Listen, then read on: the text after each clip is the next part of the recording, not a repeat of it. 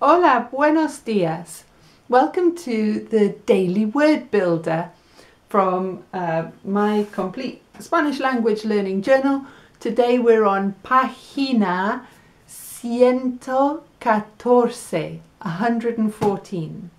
114, and the word is sencillo, simple. So let's think about las formas de la palabra. You can have sencillo, sencilla, sencillos, sencillas, because this is an adjective that agrees with the noun that it's describing. What does it mean? It means simple, straightforward. How do you say it? Listen. Sencillo, sencilla, sencillos, sencillas. So you could have un concepto sencillo o una idea sencilla. A straightforward, easy idea or concept. Los conceptos son sencillos.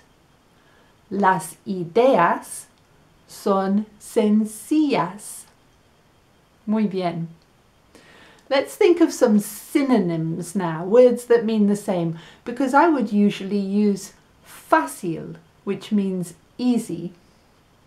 Fácil. Es sencillo. Es fácil. And opposite words could be difícil o complicado. Es sencillo. No es complicado.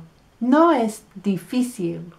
And I find it useful to say a few things that mean the same, because then if mi acento es un problema, or if people aren't expecting you to say something, you can reinforce it and it makes it easier for people to understand you. Es sencillo.